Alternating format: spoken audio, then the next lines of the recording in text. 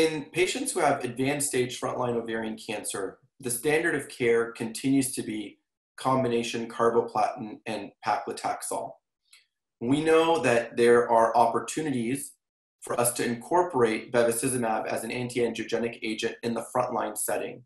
And there is data to support the incorporation of bevacizumab with carboplatin plus paclitaxel with respect to an improvement in progression-free survival.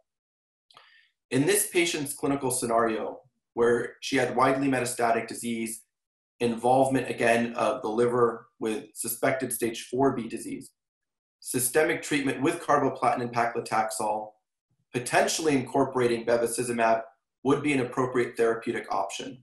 There are different ways in which the chemotherapy can be considered.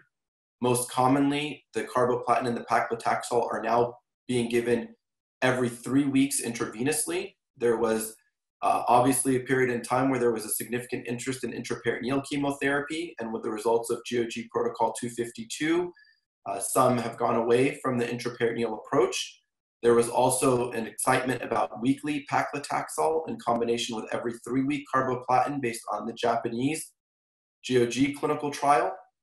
But again, based on the more recent ICON data, it suggests that the Q3-week regimen is equally effective with a reduction in treatment-related adverse events.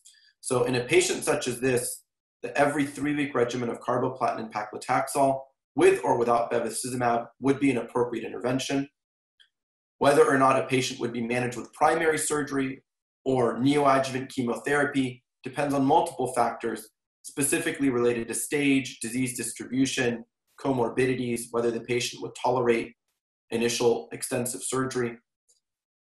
The common denominator is that the intent of surgery is removal of all visible disease.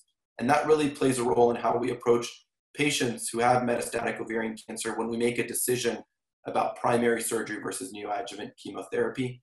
For this patient scenario, neoadjuvant chemotherapy would have certainly been appropriate primary intervention as well, followed by interval cytoreduction.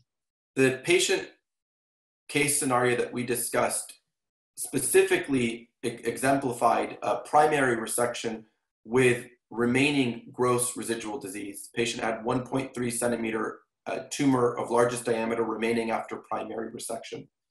In patients who have a suboptimal primary cytoreduction, one consideration would be to proceed with systemic therapy and potentially consider returning to the operating room after an interval of treatment to re-explore the patient and resect tumor. We've really now more frequently gone away from that paradigm, and we've proceeded with systemic chemotherapy, managing these patients, again, with a cytotoxic or targeted approaches or enrollment on clinical trial if one is open and a patient like this would be eligible for enrollment on a study such as this. But we've really began to move away from secondary cytoreductions or taking these patients back after chemotherapy to re-explore because the therapeutic benefit of that intervention is unclear.